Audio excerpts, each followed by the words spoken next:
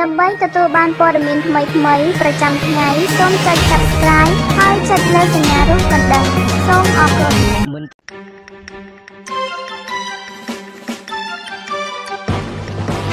អាមេរិកទាមទារឲ្យកម្ពុជាស្ដារស្ថានភាពនយោបាយឡើងវិញបើមិនដូច្នោះទេការបោះឆ្នោតនៅឆ្នាំ2018នឹងមិនស្របច្បាប់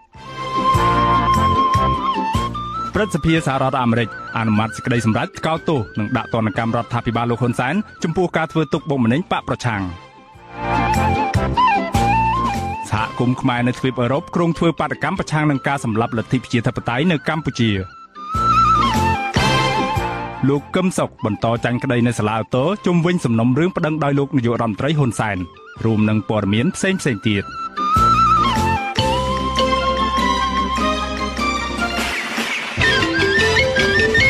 បាទជាបន្តទៅទៀតនេះខ្ញុំបាទមានរិទ្ធសូមជូនព័ត៌មានពិស្ដាភ្លាមបន្ទាប់ពីតុលាការកំពូលសម្រេចរំលាយគណៈបកសង្គ្រោះជាតិដែលជាគណៈបកប្រឆាំងដ៏ធំមួយនៅកម្ពុជាសហគមន៍អន្តរជាតិបានចេញសេចក្តីថ្លែងការណ៍ថ្កោលទោសយ៉ាងចាស់ដៃដល់រដ្ឋាភិបាលរបស់លោកនាយករដ្ឋមន្ត្រីហ៊ុនសែននិងព្រមានឲ្យស្ដារស្ថានភាពនៅកម្ពុជាឲ្យដូចដើមវិញបើមិនដូច្នោះទេអាចប្រឈមនឹងការផ្ដាច់ជំនួយបាទសូមអញ្ជើញលោកនាងស្ដាប់សេចក្តីរាយការណ៍អំពីព័ត៌មាននេះរបស់លោកជីវិតាខុទ្ទកាល័យព័ត៌មាននៃសេតវិមានរបស់ប្រធានាធិបតីសហរដ្ឋអាមេរិកលោក Donald Trump ថ្កោលទោសយ៉ាងខ្លាំងចំពោះការរំលាយគណៈបកប្រឆាំងថាជាអំពើធ្វើឲ្យលទ្ធិប្រជាធិបតេយ្យដើរថយក្រោយនៅកម្ពុជាសេចក្តីថ្លែងការណ៍ចុះថ្ងៃទី17វិច្ឆិកាបញ្ជាក់ថាសហរដ្ឋអាមេរិកព្រួយបារម្ភយ៉ាងខ្លាំងចំពោះការរំលាយគណៈបកសង្គ្រោះជាតិដែលជាប់ចោទពីបទខុបខិតប៉ុនប៉ងផ្ដួលរំលំរដ្ឋាភិបាលនោះគឺជាការចោទប្រកាន់គ្មានមូលដ្ឋាននិងមានចរិតនយោបាយផុសតាងបានបញ្ជាក់បង្ហាញយ៉ាងច្បាស់ទៅពិភពលោកថាការរឹតបន្តឹងរបស់រដ្ឋាភិបាលកម្ពុជាទៅលើសេរីភាពរបស់អង្គការសង្គមស៊ីវិលការបង្ក្រាបអ្នកសារព័ត៌មាននិងការហាមឃាត់មេដឹកនាំបកជំទាស់ជាង100នាក់មិនឲ្យធ្វើនយោបាយធ្វើឲ្យដំណើរលទ្ធិប្រជាធិបតេយ្យនៅកម្ពុជាត្រឡប់ថយក្រោយយ៉ាងខ្លាំងនិងធ្វើឲ្យការរីកចម្រើនផ្នែកសេដ្ឋកិច្ចនិងការទទួលស្គាល់កម្ពុជាលើឆាកអន្តរជាតិស្ថិតក្នុងហានិភ័យសេចក្តីថ្លែងការណ៍ដដែលបន្តថាសហរដ្ឋអាមេរិកនឹងចាត់វិធានការនានាយ៉ាងម៉ឺងម៉ាត់ដើម្បីឆ្លើយតបទៅនឹងអំពើដ៏គួរឲ្យសោកស្ដាយយ៉ាងក្រៃលែងរបស់រដ្ឋាភិបាលកម្ពុជានេះ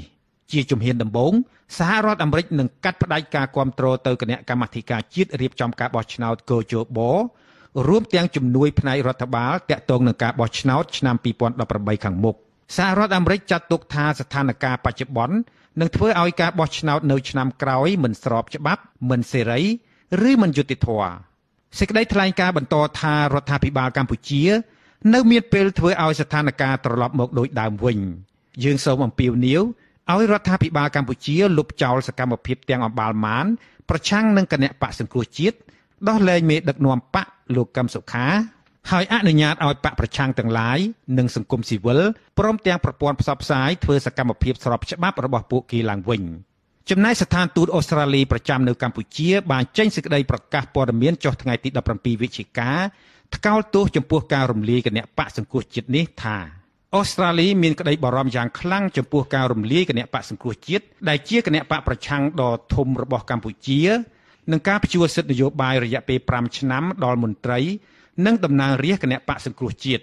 ការវិវត្តនេះជះឥទ្ធិពលយ៉ាងធ្ងន់ធ្ងរដល់លទ្ធិប្រជាធិបតេយ្យនៅកម្ពុជាសកម្មភាពនេះជាស្ថានភាពដ៏អាក្រក់ដល់កំពូលក្នុងចំណោមសកម្មភាពដ៏យ៉ាប់យ៉ឺនជាបន្តបន្ទាប់រួមមានការកាត់បន្ថយសេរីភាពសារព័ត៌មានការរឹតបន្តឹងលើអង្គការសង្គមស៊ីវិលនិងការគំរាមកំហែងលើសម្លេងប្រឆាំងជាពិសេសគឺការឃុំខ្លួនប្រធានគណៈបកសង្គ្រោះជាតិលោកកឹមសុខាសេចក្តីថ្លែងការណ៍របស់ស្ថានទូតអូស្ត្រាលីបន្តថាប្រជាពលរដ្ឋកម្ពុជាបដិញ្ញាចំពោះលទ្ធិប្រជាធិបតេយ្យដោយបានបង្ហាញតាមរយៈការចូលរួមទៅបោះឆ្នោតដ៏ច្រើនកុះករនៅក្នុងការបោះឆ្នោតជ្រើសរើសក្រុមប្រឹក្សាឃុំសង្កាត់កាលពីពេលកន្លងទៅការរំលាយគណៈបកសង្គ្រោះជាតិមានន័យថាសម្លេងឆ្នោតដ៏ច្រើនសន្ធឹកសន្ធាប់ក្នុងការបោះឆ្នោតនោះនឹងលែងត្រូវបានទទួលស្គាល់សេចក្តីថ្លែងការណ៍របស់ស្ថានទូតអូស្ត្រាលីបញ្ចប់ថាក្នុងនាមជាមិត្តភ័ក្តិរបស់កម្ពុជាអូស្ត្រាលីសូមជំរុញដល់រាជរដ្ឋាភិបាលកម្ពុជាអនុញ្ញាតឲ្យប្រជាពលរដ្ឋគ្រប់រូបនៅឱកាសក្នុងការអនុវត្តនៅលទ្ធិប្រជាធិបតេយ្យជាពិសេសក្នុងអំឡុងពេលឈានដល់ការបោះឆ្នោតជាតិឆ្នាំ2018ខាងមុខសម្រាប់សហគមន៍អឺរ៉ុបឯណោះវិញដែលជាម្ចាស់ជំនួយដ៏ធំជួយដល់ការបោះឆ្នោតនៅកម្ពុជានោះ ក៏ព្រមានដល់រដ្ឋាភិបាលកម្ពុជាដែរក្នុងសេចក្តីប្រកាសព័ត៌មានចុះថ្ងៃទី16វិច្ឆិកាផ្ញើចេញពីទីក្រុង Brussels នៃប្រទេស Belgium សហគមន៍អឺរ៉ុបថ្លែងថានៅក្នុងដំណើរការបោះឆ្នោតមួយដែលបកប្រឆាំងដ៏ធំមួយត្រូវបានគេផាត់ចោលតាមទំនឹងចិត្តនោះគឺដំណើរការបោះឆ្នោតនោះវាមិនស្របច្បាប់ទេការប្រើកម្លាំងបង្ខំរំលាយចោលគណៈបកសង្គ្រោះជាតិគឺជាការដកហូតសិទ្ធិបោះឆ្នោតទាំងកំរោលរបស់ប្រជាពលរដ្ឋម្ចាស់ឆ្នោតដែលបានបោះឆ្នោតគាំទ្រគណៈបកសង្គ្រោះជាតិនៅក្នុងការបោះឆ្នោតឆ្នាំ2013និងឆ្នាំ2017ការស្ដារស្ថានភាពឲ្យដូចដើមវិញដែលក្នុងនោះគណៈបកប្រឆាំងមេដឹកនាំនិងអ្នកគាំទ្ររបស់ពួកគេទាំងអស់អាចធ្វើសកម្មភាពនយោបាយដោយសេរីបានឡើងវិញនោះត្រូវតែធ្វើឡើងជាបន្ទាន់សេចក្តីថ្លែងការណ៍បន្តថាសហគមន៍អឺរ៉ុបបានផ្ញើសារដដែលបែបនេះជាច្រើនសារហើយទៅរដ្ឋអំណាចកម្ពុជារាប់បញ្ចូលទាំងថ្ងៃនេះផងសហគមន៍អឺរ៉ុបបញ្ចប់សារព្រមានរបស់ខ្លួនថាការគោរពសិទ្ធិមនុស្សជាមូលដ្ឋានគឺជាលក្ខខណ្ឌចាំបាច់តម្រូវឲ្យមានមុននឹងកម្ពុជាអាចបន្តទទួលបាននូវអត្ថប្រយោជន៍ពីកិច្ចព្រមព្រៀងពាណិជ្ជកម្ម ABC ជាមួយសហគមន៍អឺរ៉ុបដែលកម្ពុជាអាចនាំទំនិញគ្រប់បែបយ៉ាងចូលសហគមន៍អឺរ៉ុបលើកលែងតែអាវុធជាតិផ្ទុះចំណែកអង្គការ Freedom House វិញក៏បានចេញសេចក្តីថ្លែងការណ៍ថ្កោលទោសដោយដាក់ចំណងជើងថាទង្វើរបស់រដ្ឋាភិបាលកម្ពុជាប្រឆាំងលើបកជំទាស់គឺជាការបើកផ្លូវទៅរករបបផ្ដាច់ការក្នុងសេចក្តីថ្លែងការណ៍ចុះថ្ងៃទី16វិច្ឆិកា Freedom House ថ្លែងថាការរំលាយគណៈបកសង្គ្រោះជាតិការបំផិតបំភ័យនិងការបំបិទសម្លេងជំទាស់បិទការិយាល័យអង្គការក្រៅរដ្ឋាភិបាលដូចជាអង្គការ NDI អង្គការសមត្ថភាពកម្ពុជាជាដើមព្រមទាំងអ្នកសារព័ត៌មានឯករាជ្យគឺជាការបំផ្លាញចោលនៅលទ្ធិប្រជាធិបតេយ្យអង្គការនេះទទូចឲ្យរដ្ឋាភិបាលកម្ពុជាធ្វើឲ្យស្ថានភាពត្រឡប់ដូចដើមវិញដូចជាការដោះលែងលោកកឹមសុខានិងបញ្ចប់ការគៀបសង្កត់យាយីអ្នកការពារសិទ្ធិមនុស្សអង្គការ Freedom House ដែលធ្វើការវាយតម្លៃនិងដាក់ពិន្ទុកម្រិតសេរីភាពក្នុងប្រទេសនានានៅលើពិភពលោកបានដាក់ពិន្ទុឲ្យកម្ពុជាថាជាប្រទេសគ្មានសេរីភាពក្នុងឆ្នាំ2017នេះប្រតិកម្មពីសហគមន៍អន្តរជាតិទាំងនេះធ្វើឡើងភ្លាមៗបន្ទាប់ពីតុលាការកំពូលកាលពីថ្ងៃទី16វិច្ឆិកាម្សិលមិញបានចេញសារដីកាសម្រាប់រំលាយគណៈបកសង្គ្រោះជាតិនិងហាមឃាត់មិនឲ្យអ្នកនយោបាយបកប្រឆាំងចំនួន118រូបធ្វើនយោបាយចំនួន5ឆ្នាំខ្ញុំជីវិតាអាស៊ីសេរីបាទលោកនាងប្រិមត្តអ្នកស្ដាប់ជាទីមេត្រីព័ត៌មានចុងក្រោយដែលយើងទើបតែទទួលបាននៅពេលអំបញ្ញមិញនេះរដ្ឋមន្ត្រីក្រសួងការបរទេសរបស់ប្រទេសចិនឯណោះវិញនៅថ្ងៃទី17ខែវិច្ឆិកានេះបានសម្ដែងការគាំទ្រនៅសិទ្ធិសម្រេចរបស់រដ្ឋាភិបាលកម្ពុជាក្នុងការជ្រើសរើសផ្លូវដើរដើម្បីការអភិវឌ្ឍរបស់ប្រទេសកម្ពុជាលោកជេងសួងថ្លែងយ៉ាងដូចនេះនៅក្រៅពេលដែលតុលាការកម្ពុជាសម្រេចរំលាយគណៈបកសង្គ្រោះជាតិចាលោកនាងកញ្ញាកំពុងស្ដាប់ការផ្សាយផ្ទាល់របស់វិទ្យុអាស៊ីសេរីដែលផ្សាយចេញពីរដ្ឋធានី Washington តើក្រុមអង្គការអន្តរជាតិល្បីៗមានប្រតិកម្មដូចម្តេចខ្លះប្រឆាំងរដ្ឋាភិបាលកម្ពុជាក្រោយការរំលាយគណៈបកប្រឆាំងដ៏ធំមួយនេះលោកនាងកញ្ញានឹងបានស្ដាប់សេចក្តីរាយការណ៍អំពីរឿងនេះនៅក្រៅការផ្សាយព័ត៌មាននាពេលបន្តិចទៀតនេះអាស៊ីសេរីបាទលោកនាងប្រិមត្តអ្នកស្ដាប់ជាទីមេត្រីឧត្តមស្នងការអង្គការសហប្រជាជាតិទទួលបន្ទុកផ្នែកសិទ្ធិមនុស្សថ្លែងនៅទីក្រុងហ្សឺណែវនៅថ្ងៃទី17ខែវិច្ឆិកានេះដោយសម្ដែងក្តីព្រួយបារម្ភយ៉ាងខ្លាំងអំពីដំណើរការបោះឆ្នោតជាតិនៅឆ្នាំក្រោយនេះដែលនឹងមិនអាចប្រព្រឹត្តទៅដោយសេរីត្រឹមត្រូវនិងយុត្តិធម៌បាននោះទេដោយសារតែតុលាការកំពូលបានសម្រេចរំលាយគណៈបកប្រឆាំងដ៏មានឥទ្ធិពលធំជាងគេនៅកម្ពុជាតែមួយគត់ហើយដែលរដ្ឋាភិបាលកម្ពុជាបានបង្ក្រាបប្រព័ន្ធផ្សព្វផ្សាយឯករាជ្យនិងអង្គការសង្គមស៊ីវិលយ៉ាងដូចនេះនាយកឧត្តមស្នងការអង្គការសហប្រជាជាតិទទួលបន្ទុកផ្នែកសិទ្ធិមនុស្សលោក Zaira Ed Al Hussein បានថ្លែងថាគោលការណ៍ប្រជាធិបតេយ្យសេរីពហុបកដែលអាចមានប្រសិទ្ធភាពទៅបានលុះត្រាតែមានគណៈបកប្រឆាំងដែលអាចចូលរួមប្រកួតប្រជែងដោយសេរីនិងគ្មានការបំផិតបំភ័យនិងគំរាមកំហែងដូចគ្នានេះដែរការបោះឆ្នោតដោយសេរីត្រឹមត្រូវនិងយុត្តិធម៌អាចកើតមានឡើងបានទាល់តែគ្មានការធ្វើទុកបុកម្នេញទាំងអស់នេះលោក Zaira Ed Al Hussein លើកឡើងបន្ថែមទៀតថាការរំលាយគណៈបកប្រឆាំងនិងការហាមឃាត់មន្ត្រីរបស់គណៈបកប្រឆាំងជាន់ខ្ពស់ដទៃទៀតមិនឲ្យធ្វើនយោបាយគឺមិនបង្ហាញឲ្យឃើញពីការប្រកាន់គោលការណ៍នីតិរដ្ឋនោះទេក៏ប៉ុន្តែជាការបង្កើតច្បាប់ដើម្បីបង្ក្រាបសម្លេងគណៈបកប្រឆាំងតែប៉ុណ្ណោះលោកបន្តថាការចោទប្រកាន់មកលើគណៈបកប្រឆាំងនិងមន្ត្រីគណៈបកប្រឆាំងគឺមានភាពមិនច្បាស់លាស់ទាំងអង្គហេតុនិងអង្គច្បាប់បាទនៅចុងបញ្ចប់នៃសេចក្តីថ្លែងការណ៍ដដែលនេះលោក Zaira Ed Al Hussein សង្កត់ធ្ងន់ធ្ងរថាប្រជាពលរដ្ឋកម្ពុជាត្រូវតែមានសិទ្ធិក្នុងការជជែកដេញដោលនិងពិភាក្សាដោយសេរីអំពីរឿងនយោបាយរបស់ប្រទេសខ្លួនហើយថាសេចក្តីសម្រេចរំលាយគណៈបក្សសង្គ្រោះជាតិនេះគឺជាការដកហូតសិទ្ធិសេរីភាពម្ចាស់ឆ្នោតជាង3លាននាក់បាទនៅក្នុងព័ត៌មានដាច់ដោយឡែកមួយទៀតស្ថាប័នព្រឹទ្ធសភាសហរដ្ឋអាមេរិកដ៏មានឥទ្ធិពលបានអនុម័តសេចក្តីសម្រេចថ្កោលទោសនិងដាក់ទណ្ឌកម្មរដ្ឋាភិបាលលោកហ៊ុនសែនចំពោះការធ្វើទុកបុកម្នេញបកប្រឆាំងបាទនៅក្នុងសេចក្តីសម្រេចនេះដែលធ្វើឡើងគឺក្នុងគោលបំណងដើម្បីស្វែងរកយុត្តិធម៌ការពារសិទ្ធិមនុស្សលទ្ធិប្រជាធិបតេយ្យនិងសេរីភាពជូនប្រជាពលរដ្ឋកម្ពុជានិងចាត់ទុកលោកហ៊ុនសែនថាជាមេដឹកនាំដែលតែងតែរិះគន់ជាមេដឹកនាំដែលតែងតែរិះរកវិធីធ្វើទុកបុកម្នេញសម្លេងបកប្រឆាំងឥតស្រាកស្រានបាទពីរដ្ឋធានី Washington លោកមួងណារ៉េតរាយការណ៍ជុំវិញព័ត៌មាននេះព្រឹទ្ធសភាពេញអង្គរបស់សហរដ្ឋអាមេរិកកាលពីថ្ងៃទី16ខែវិច្ឆិកាបានអនុម័តដោយសម្លេងគាំទ្រជាឯកច្ឆ័ន្ទលើសេចក្តីសម្រេចថ្កោលទោសនិងដាក់ទណ្ឌកម្មរដ្ឋាភិបាលលោកហ៊ុនសែនចំពោះការធ្វើទុកបុកម្នេញលើបកប្រឆាំងអង្គការសង្គមស៊ីវិលនិងប្រព័ន្ធផ្សព្វផ្សាយឯករាជ្យនៅកម្ពុជាសេចក្តីសម្រេចនេះផ្ដោតសំខាន់លើ8ចំណុចទី1បញ្ជាក់ឡើងវិញនូវការបដិញ្ញាចិត្តរបស់សហរដ្ឋអាមេរិកនៅក្នុងការលើកស្ទួយប្រជាធិបតេយ្យសិទ្ធិមនុស្សនិងនីតិរដ្ឋនៅកម្ពុជាទី2ថ្កោលទោសរាល់ទម្រង់នៃការរំលោភបំពានផ្នែកនយោបាយនៅប្រទេសកម្ពុជានិងទាមទារឲ្យបញ្ឈប់ការរំលោភសិទ្ធិមនុស្សដែលបន្តកើតមាននៅកម្ពុជាទី3ទាមទារឲ្យលោកហ៊ុនសែននិងគណៈបកប្រជាជនកម្ពុជាបញ្ឈប់ការធ្វើទុកបុកម្នេញនិងការគំរាមកំហែងមកលើគណៈបកប្រឆាំងហើយស្នើឲ្យបង្កបរិយាកាសឲ្យមានលក្ខណៈអំណោយផលល្អដល់ការរីកលូតលាស់នៃដំណើរការប្រជាធិបតេយ្យនៅកម្ពុជាទី4ទាមទារឲ្យក្រសួងការបរទេសសហរដ្ឋអាមេរិកសហការគ្នាជាមួយការិយាល័យត្រួតពិនិត្យទ្រព្យសម្បត្តិបរទេសនៃក្រសួងរដ្ឋាភិបាលពិចារណាដាក់មន្ត្រីរដ្ឋាភិបាលកម្ពុជាទាំងឡាយណាដែលជាប់ពាក់ព័ន្ធទៅនឹងការរំលោភបំពានខាងលើឲ្យចូលទៅក្នុងបញ្ជីខ្មៅនៃជនដែលគ្រោះថ្នាក់ត្រូវបង្កកទ្រព្យសម្បត្តិនិងហាមឃាត់មិនឲ្យចូលទឹកដីអាមេរិកទី5ទាមទារឲ្យរដ្ឋាភិបាលកម្ពុជាដោះលែងលោកកឹមសុខាជាបន្ទាន់និងដោយឥតលក្ខខណ្ឌទី6ទាមទារឲ្យរដ្ឋាភិបាលកម្ពុជាគោរពសិទ្ធិសេរីភាពសារព័ត៌មាននិងសិទ្ធិពលរដ្ឋរបស់ខ្លួនរួមមានសិទ្ធិនៅក្នុងការជួបប្រជុំសិទ្ធិធ្វើបាតកម្មនិងតវ៉ានិងសិទ្ធិនៅក្នុងការរិះគន់រដ្ឋាភិបាលដោយគ្មានការរឹតបន្តឹងទី7គាំទ្រកិច្ចខិតខំប្រឹងប្រែងកែតម្រង់ប្រព័ន្ធរៀបចំការបោះឆ្នោតនៅកម្ពុជានិងគាំទ្រឲ្យមានការបោះឆ្នោតជាតិនៅឆ្នាំ2018ដោយសេរីត្រឹមត្រូវនិងយុត្តិធម៌ដោយមានអ្នកសង្កេតការបោះឆ្នោតអន្តរជាតិចូលរួមតាមដានដំណើរការបោះឆ្នោតនិងទី8ស្នើឲ្យប្រធានាធិបតីសហរដ្ឋអាមេរិកប្រាប់ទៅរដ្ឋាភិបាលកម្ពុជាថាបើរដ្ឋាភិបាលនេះមិនអើពើទៅនឹងអនុសាសន៍របស់សហគមន៍អន្តរជាតិនិងបើនៅតែបន្តបរិយាកាសនយោបាយឲ្យនៅតែមានភាពរឹតបន្តឹងនិងមានការគំរាមកំហែងដោយពេលបច្ចុប្បន្ននេះតទៅទៀតនោះរដ្ឋាភិបាលសហរដ្ឋអាមេរិកនឹងគ្មានជំរឿសអ្វីក្រៅពីមិនទទួលស្គាល់ការបោះឆ្នោតជាតិឆ្នាំ2018ខាងមុខនោះទេ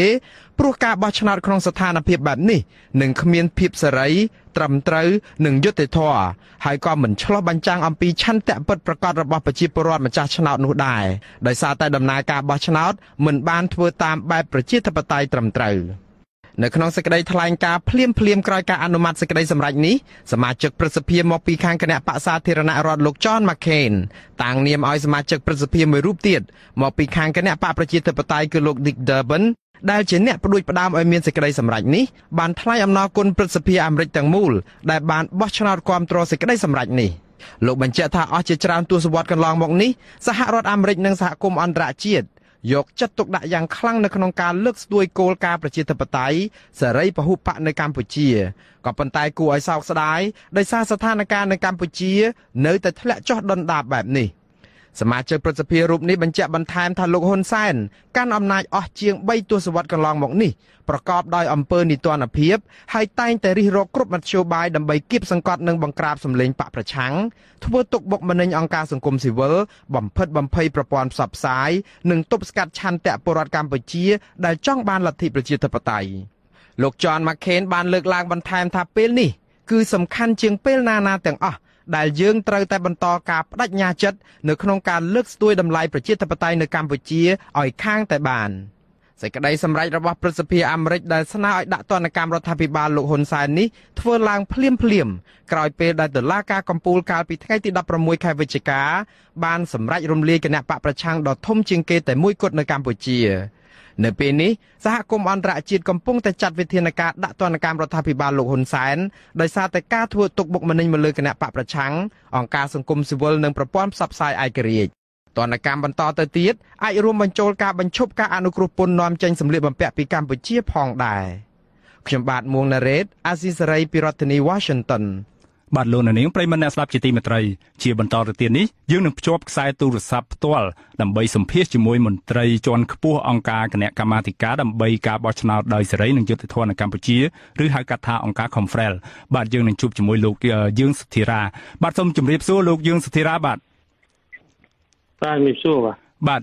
យើងឃើញថាប្រតិកម្មធ្លាក់មកជាបន្តបន្ទាប់ពីសហគមន៍អន្តរជាតិភ្លាមក្រោយពេលដែលតុលាការកំពូលនៅកម្ពុជាបានប្រកាសសម្រេចរំលាយគណៈបកសង្គ្រោះជាតិដែលជាគណៈបកធំជាងគេនៅកម្ពុជាប៉ុន្តែហាក់បីដូចជាមានភាពស្ងប់ស្ងាត់ពីអង្គការសង្គមស៊ីវិលដែលសកម្មក្នុងគ្រឿងបោះឆ្នោតនៅកម្ពុជានោះវិញបាទតើជុំវិញបញ្ហានេះតើអង្គការរបស់លោកមានប្រតិកម្មយ៉ាងណាដែរមកទល់នឹងពេលនេះបាទតាមពិតទៅមកដល់ពេលនេះអង្គការសង្គមស៊ីវិលមិនទាន់ចេញជាប្រតិកម្មមួយជាធំដុំឡើយទេយើងកំពុងតែពិចារណាឬការធ្វើសេចក្តីថ្លែងការណ៍ណាមួយទៅសាធារណៈដើម្បីបង្ហាញអំពីជំហរប៉ុន្តែការពិតទៅអង្គការសង្គមស៊ីវិលមួយចំនួនបានសម្រេចចិត្តរួចទៅហើយអំពីគោលជំហររបស់ពួកគាត់តើចូលរួមในកិច្ចការបោះឆ្នោតឆ្នាំ2018ខាងមុខឬក៏អត់ប៉ុន្តែសម្រាប់Confrelផ្ទាល់Confrelមិនទាន់សម្រេចចិត្តនៅឡើយទេពាក់ព័ន្ធនឹងបញ្ហានេះបាទយើងឃើញថាពីសហគមន៍អន្តរជាតិឯនោះវិញការថ្កោលទោសនឹងប្រតិកម្មជាទូទៅគឺអំពាវនាវឲ្យសហគមន៍អន្តរជាតិមិនធ្វើការចូលរួមសង្កេតការណ៍ឬក៏ចូលរួមនៅក្នុងដំណើរការបោះឆ្នោតនៅកម្ពុជាប្រសិនបើមានការផ្ដាច់ជំនួយមិនឲ្យផ្ដល់ជំនួយដល់កម្ពុជាពាក់ព័ន្ធនឹងការសង្កេតការណ៍ឬក៏ដំណើរការបោះឆ្នោតនេះតើអង្គការ Confrel របស់លោកនឹងមានចំណាត់ការបែបណាដែរបាទដូចខ្ញុំបានបញ្ជាក់មិញថាយើងកំពុងតែស្ថិតនៅក្នុងពិចារណាថាយើងនឹងបន្តចូលរួមការសង្កេតការបោះឆ្នោតឬក៏មិនចូលរួមសង្កេតការបោះឆ្នោតយើងមិនទាន់បានសម្រេចជាក់លាក់នៅឡើយទេហើយពីការនេះកំពុងតែស្ថិតនៅក្នុងក្តាប់នៅក្នុងការសម្រេចចិត្តរបស់ថ្នាក់ដឹកនាំនៃអង្គការយើងមិនទាន់មានជាការសម្រេចចិត្តជាក់លាក់នៅឡើយទេយើងខ្ញុំមិនហ៊ានបកស្រាយជំនួសថ្នាក់ដឹកនាំផ្ទាល់លើទេប៉ុន្តែពីការសម្រេចចិត្តរបស់ពួកគាត់បាទដូចខ្ញុំបញ្ជាក់មិញថាយើងអត់ទាន់សម្រេចចិត្តដាច់ណាត់ដល់ឡើយទេថាយើងមិនចូលរួមឬក៏យើងចូលរួមយើងកំពុងតែពិចារណាគឺនេះបាទតើលោកអាចបង្ហើបប្រាប់បានទេថាតើត្រូវរងចាំរហូតដល់ពេលណាទើបអង្គការសង្គមស៊ីវិលរបស់លោកឬក៏អង្គការដទៃទៀតអាចធ្វើជាសេចក្តីថ្លែងការណ៍រួមគ្នាចេញសេចក្តីថ្លែងការណ៍រួមគ្នាដើម្បីសម្រេចលើបញ្ហានេះបាទខ្ញុំមិនទាន់ដឹងច្បាស់រឿងនេះប្រហែលជាម្លងសប្តាហ៍ក្រោយមើលទៅបាទហើយតើអាចមានការពិចារណាមិនចូលរួមសង្កេតការណ៍ក្នុងការបោះឆ្នោតតែម្ដងឬក៏ធ្វើពហិការតែម្ដងឬក៏យ៉ាងណាតាមដែលលោករំពឹងបាទដែលខ្ញុំបានបញ្ជាក់មិញថាយើងអត់ទាន់មានជំហរច្បាស់លាស់គាត់ថាអង្គការជាមិត្តសម្ព័ន្ធរបស់ Confrel ដែលធ្វើការមួយគ្នាកន្លងមកថ្នាក់ដឹកនាំអង្គការមួយចំនួនក៏បានសម្រេចចិត្តថានឹងមិនចូលរួមការបោះឆ្នោតមិនចូលរួមសង្កេតការបោះឆ្នោតឆ្នាំ2018បើសិនជាបរិយាកាសនឹងនៅតែបន្តអាប់អួរអាក្រក់អញ្ចឹងទៀតប៉ុន្តែសម្រាប់Confrelកំពុងតែពិចារណាឲ្យយើងត្រូវតែធ្វើការនេះដោយប្រុងប្រយ័ត្នបំផុតជៀសវាងមតិរិះគន់ពីសាធារណៈហើយនឹងចំណាត់ការបញ្ហាផ្សេងៗដែលកើតឡើងចំពោះកិច្ចការភាពឬក៏ជំហររបស់អង្គការConfrelយើង បាទដោយសារលោកធ្វើការផ្នែកអង្គការនឹងពាក់ព័ន្ធនឹងរឿងបោះឆ្នោតនេះនៅថ្ងៃម្សិលមិញនេះយើងឃើញថាតុលាការកំពូលបានសម្រេចរំលាយគណៈបក្សសង្គ្រោះជាតិនេះដោយមានការដាក់នៅអាជ្ញាធរយ៉ាងយាមកាមយ៉ាងតឹងរឹងនៅទីក្រុងភ្នំពេញរួមនឹងនៅតាមបណ្ដាខេត្តមួយចំនួនតើលោកយល់ឃើញយ៉ាងដូចម្ដេចដែរបាទទស្សនៈរបស់លោកផ្ទាល់ជុំវិញការសង្កេតឃើញនៅព្រឹត្តិការណ៍ទាំងនេះថាតើវាប៉ះពាល់ដល់ដំណើរការបោះឆ្នោតជាតិឆ្នាំ2018ដែរឬទេបាទបាទសម្រាប់ការបោះឆ្នោតជាគោលការណ៍ក្នុងរបបប្រជាធិបតេយ្យមួយក្នុងដំណើរការរៀបចំការបោះឆ្នោតដើម្បីដំណើរការប្រជាធិបតេយ្យនៅក្នុងប្រទេសដែលប្រកាន់យករបបប្រជាធិបតេយ្យចាំបាច់ណាស់គោលការណ៍សេរីនិងយុត្តិធម៌គោលការណ៍ពីរនេះខាងខ្លាំងមែនទែនដែលសូម្បីតែនៅក្នុងរដ្ឋធម្មនុញ្ញរបស់យើងហើយក៏ដូចជានៅក្នុងច្បាប់បោះឆ្នោតជូនតាមកម្លាំងរបស់យើងក៏មានចែងដែរស្ដីគោលការណ៍ទាំងពីរនេះអញ្ចឹងវិជាស្តង់ដារអន្តរជាតិវិជានិយមអន្តរជាតិមួយទៅហើយដែលប្រទេសប្រជាធិបតេយ្យនៅលើសកលលោកហ្នឹងគេ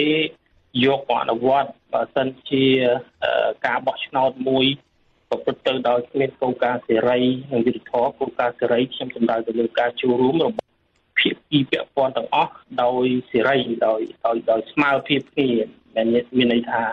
ទាំងគណៈបកនយោបាយក្តីទាំងសង្គមស៊ីវិលក្តីទាំងភាគីដែលពាក់ព័ន្ធទាំងអស់ក្តីគឺត្រូវតែចូលរួមក្នុងដំណើរការបោះឆ្នោតនោះដោយសេរីដោយគ្មានការរាប់ហាមឃាត់ដោយគ្មានការបំផិតបំភ័យដោយគ្មានការធ្វើទុកបុកម្នេញយាយីឬក៏សម្លុតគំរាមកំហែងអ្វីជាដើមនេះគោលការណ៍សេរីហើយបើសិនជាគ្មានគោលការណ៍សេរីនេះហើយគោលការណ៍លទ្ធផលបោះឆ្នោតហ្នឹងក៏វាអត់យុត្តិធម៌ដែរមានន័យថាលទ្ធផលបោះឆ្នោតដែលចេញអំពីមិនតាមលំអានមិនតាមលំនាំនៃគោលការណ៍សេរីនេះគឺថាលទ្ធផលបោះឆ្នោតហ្នឹងក៏វាអត់មានន័យទេលទ្ធផលបោះឆ្នោតហ្នឹងវាលែងមានភាពយុត្តិធម៌ហ្នឹងហើយអញ្ចឹងគោលការណ៍ពីរនេះវាមានទំនាក់ទំនងគ្នាទៅវិញទៅមកបាទអញ្ចឹងតាមទស្សនៈរបស់លោកផ្ទាល់លោកយល់ឃើញថាការបោះឆ្នោតនេះនឹងមិនមានភាពស្របច្បាប់ទេតាមពិតទៅมันមានចែងនៅក្នុងច្បាប់ទេខ្ញុំពិនិត្យមើលទៅលើទស្សនវិជ្ជាច្បាប់បោះឆ្នោតក្តីរដ្ឋធម្មនុញ្ញក្តីมันមានចែងថាបើសិនជាអវត្តមានគណៈបកប្រឆាំងឬគណៈបកណាមួយគណៈបកណាដែលមានសម្លេងគ្រប់គ្រងច្រើនពីប្រជាពលរដ្ឋហើយពេលប្រជាពលរដ្ឋមិនចេញទៅបោះឆ្នោតច្រើនមកថាមានតែ50-60% មានតែ40-50% ចេញទៅបោះឆ្នោតហើយលទ្ធផលនៃការបោះឆ្នោតនោះคล้ายទៅជាលទ្ធផលមិនស្របច្បាប់ដូចជាគ្មានចែងនៅក្នុងច្បាប់បោះឆ្នោតទេបាទនៅក្នុងច្បាប់បោះឆ្នោតអត់មានចែងគ្រាន់ថាជាសិលធម៌ជាភាពស៊ីវិល័យនៃការធ្វើនយោបាយក្នុងរបបប្រជាធិបតេយ្យ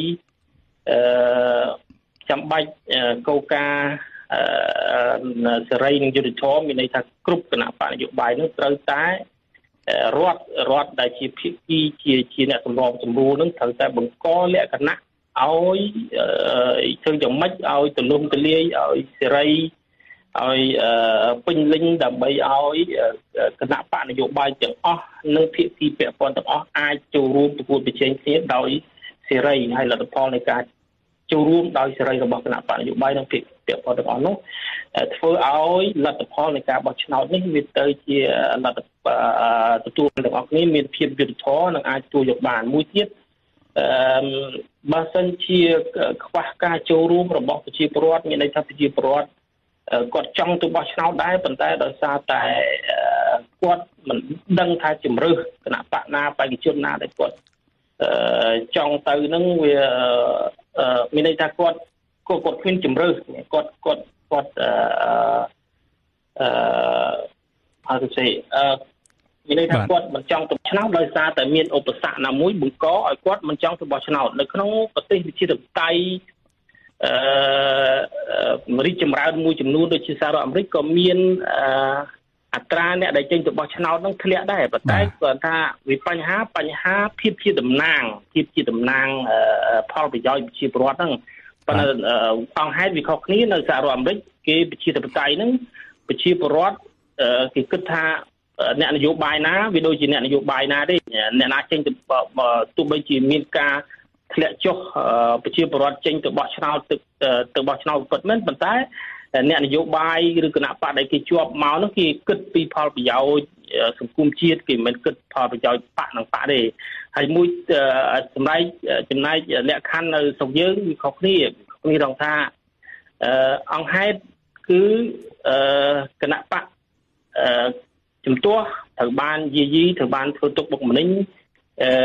មិនអោយមានការចូលរួមអានេះវាខ្វះកលការសេរីដល់ពេលវាប៉ះពាល់ដល់ប្រជាពលរដ្ឋធ្វើឲ្យប្រជាពលរដ្ឋអាចថាគាត់សម្រេចចិត្តមិនទៅបោះឆ្នោតដោយសារតែគាត់បាត់បង់ជំរឿសរបស់គាត់អញ្ចឹងការបាត់បង់ជំរឿសធ្វើឲ្យប្រជាពលរដ្ឋច្រើនលើសលប់ច្រើនភាគរយហ្នឹងមិនបានចេញទៅបោះឆ្នោតបាត់អាភិបជាតំណាងហ្នឹងមានន័យថាផលប្រយោជន៍ភាពជាតំណាងរបស់គាត់គិតថានឹងជ្រើសរើសគណៈបកនេះបេក្ខជននេះដើម្បីមកធ្វើជាតំណាងរបស់គាត់តែផ្ទុយទៅវិញគាត់ខកចិត្តនៅគណៈបករបស់គាត់ត្រូវបានរំលាយអញ្ចឹងគាត់ខ្ជិលទៅបោះឆ្នោតដោយសារតែមានឧបសគ្គមិនមែនដោយការស្ម័គ្រចិត្តដោយសុទ្ធចិត្តរបស់គាត់ទេបាទបើនៅប្រទេសជប៉ុននេះជាដើមទោះបីជាត្រាដែលចេញទៅបោះឆ្នោតនឹងវាតិចប៉ុន្តែប្រជាពលរដ្ឋហ្នឹងគាត់ស្ម័គ្រចិត្តមិនទៅបោះឆ្នោតឬក៏ប្រជាពលរដ្ឋហ្នឹងមិនខ្វល់ខ្វាយមិនរវីរវល់ជាមួយនឹងការបោះឆ្នោតប៉ុន្តែអានេះវាមានឧបសគ្គបាទខ្ញុំសូមកាត់ប្រសាសន៍លោកបន្តិចត្រង់ចំណុចនេះខ្ញុំចាប់អារម្មណ៍ថានៅពេលដែលបាត់បង់ទំនុកចិត្តពីប្រជាពលរដ្ឋតើយើងត្រូវធ្វើដូចម្តេចដើម្បីឲ្យទទួលបាននៅទំនុកចិត្តពីប្រជាពលរដ្ឋវិញចំពោះការចូលរួមនៅក្នុងលទ្ធិប្រជាធិបតេយ្យតាមរយៈការបោះឆ្នោតនេះនៅពេលដែលប្រជាពលរដ្ឋមួយចំនួនយើងសង្កេតឃើញថាប្រតិកម្មធ្លាក់មកហ្នឹងគឺបណ្ដាប្រជាពលរដ្ឋគាត់មិនសូវជាមានចំណាប់អារម្មណ៍នឹងទៅបោះឆ្នោតទៀតទេក្រោយពីតុលាការកំពូលសម្រេចប្រកាសរំលាយតើត្រូវធ្វើដូចម្តេចដើម្បីស្ដារនៅទំនុកចិត្តរបស់ប្រជាពលរដ្ឋវិញដើម្បីឲ្យពួកគាត់អាចទៅបោះឆ្នោតចេញទៅបោះឆ្នោតគ្រប់គ្នាហើយទុកចិត្តចំពោះលទ្ធផលជាជាងដែលពួកគាត់ចោទប្រកាន់ថាសញ្ញាឆ្នោតរបស់គាត់ត្រូវបានរដ្ឋាភិបាលប្លន់យកអីអញ្ចឹងបាទតំណាងដែលមានន័យពិតប្រាកដគឺនៅក្នុងរបបប្រជាធិបតេយ្យគឺជាតំណាងដែលកើតចេញអំពីឆន្ទៈពិតប្រាកដរបស់ប្រជាពលរដ្ឋអញ្ចឹងឆន្ទៈពិតប្រាកដរបស់ប្រជាពលរដ្ឋគាត់បង្កើតបានជាតំណាងរបស់គាត់តំណាងផលប្រយោជន៍របស់គាត់ហើយបើសិនជាពួកគាត់មិនបានពួកគាត់ច្រើនចំនួនច្រើនរាប់លានអ្នកមិនបានចេញទៅបោះឆ្នោតមានន័យថាគាត់មិនបានទៅជ្រើសរើសតំណាងផលប្រយោជន៍របស់គាត់ទេមួយទៀតបើសិនជាភាពជាតំណាងរបស់គាត់នឹងបំពេញការងារមិនល្អនឹងក៏គាត់អត្ថន័យនៃការបោះឆ្នោតរបស់គាត់នឹងមិនមានអត្ថន័យដែរមួយទៀតក្នុងរបបជាធិបតេយ្យការបង្កើតគោលនយោបាយសម្រាប់ដឹកនាំប្រទេសវាត្រូវតែមានដំណើរការចេញពីប្រជាពលរដ្ឋហើយដំណើរការនោះគឺដំណើរការនៃការបោះឆ្នោតនឹងហើយអញ្ចឹងសញ្ញាឆ្នោតនឹងគឺជាតំណាងផលប្រយោជន៍របស់គាត់ហើយទៅបង្កើតជាគោលនយោបាយបម្រើផលប្រយោជន៍ឲ្យប្រជាពលរដ្ឋទូទាំងប្រទេសដូច្នេះជំរើសសម្រាប់ឲ្យគណៈបកមួយដែលមានភាពជាតំណាងត្រឹមត្រូវភាពជាតំណាងដែលកើតចេញពីលទ្ធផលនៃការបោះឆ្នោតដោយសេរីនិងយុត្តិធម៌លទ្ធផលនឹងអាចទទួលបានប្រជាពលរដ្ឋចូលរួមសស្រាក់សស្រាំជាមួយដំណើរការនៃការបង្កើតគោលនយោបាយដំណើរការនៃការជ្រើសរើសអ្នកតំណាងផលប្រយោជន៍របស់គាត់គឺជំរើសមានតែមួយទេគឺត្រូវធ្វើម៉េចអនុវត្តគោលការណ៍នៃការបោះឆ្នោតដោយសេរីត្រឹមត្រូវនិងយុត្តិធម៌នេះជាគោលការណ៍សេរីនិងយុត្តិធម៌នេះដែលជាស្តង់ដារជានិយម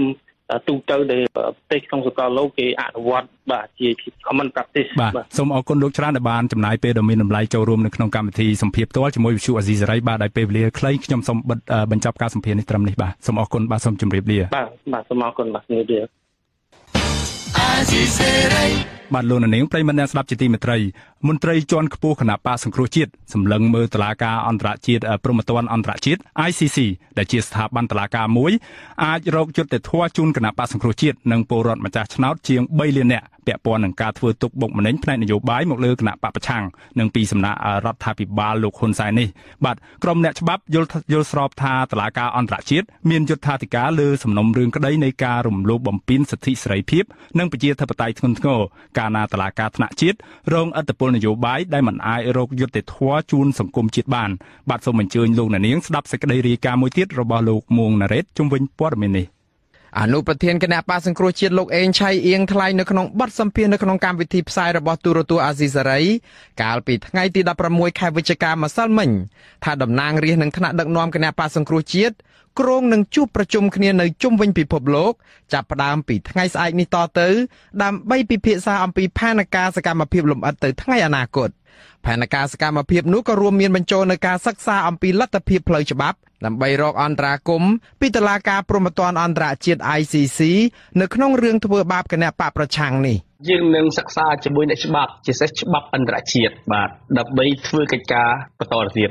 លោកអេងឆៃអៀងបានបន្តទៀតថាការដែលត្រូវសម្លឹងមើលរហូតដល់យន្តការតុលាការព្រហ្មទណ្ឌអន្តរជាតិបែបនេះគឺគណៈបកសង្គ្រោះជាតិមើលឃើញអំពីភាពគ្មានឯករាជ្យរបស់តុលាការកម្ពុជាគ្រប់ជាន់ថ្នាក់ជាពិសេសតុលាការកំពូលដែលសម្រេចសេចក្តីទៅតាមតែការចង់បានរបស់លោកនាយករដ្ឋមន្ត្រីហ៊ុនសែន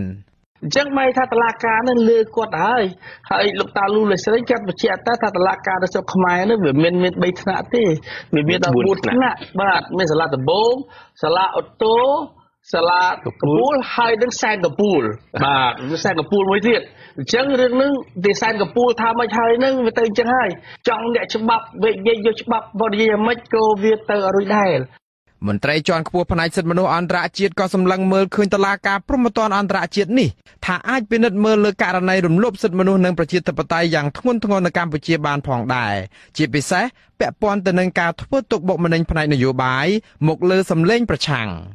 នាយកប្រតិបត្តិទទួលបន្ទុកកិច្ចការតំបន់អាស៊ីរបស់អង្គការឃ្លាំមើលសិទ្ធិមនុស្សអន្តរជាតិ Human Rights Watch លោក Brad Adams លើកឡើងថានៅក្នុងស្ថានភាពដែលប្រព័ន្ធតុលាការនៅក្នុងប្រទេសកម្ពុជាបាត់បង់សមត្ថភាពនៅក្នុងការរកយុត្តិធម៌ព្រហ្មទណ្ឌបែបនេះគឺតុលាការអន្តរជាតិអាចជួយអន្តរាគមន៍ There are other reasons why the ICC could look at Cambodia. មានមូលហេតុជាច្រើនដែលតុលាការព្រហ្មទណ្ឌអន្តរជាតិ ICC អាចពិចារណារឿងក្តីនៅកម្ពុជាដូចយើងដឹងស្រាប់ហើយថាលោកហ៊ុនសែនជាប់ពាក់ព័ន្ធក្នុងរឿងអំពើហិង្សាលើអ្នកគាំទ្រគណបកប្រឆាំងលោកហ៊ុនសែនបណ្ដោយឲ្យមាននីតិរដ្ឋភាពនិងការរំលោភសិទ្ធិមនុស្ស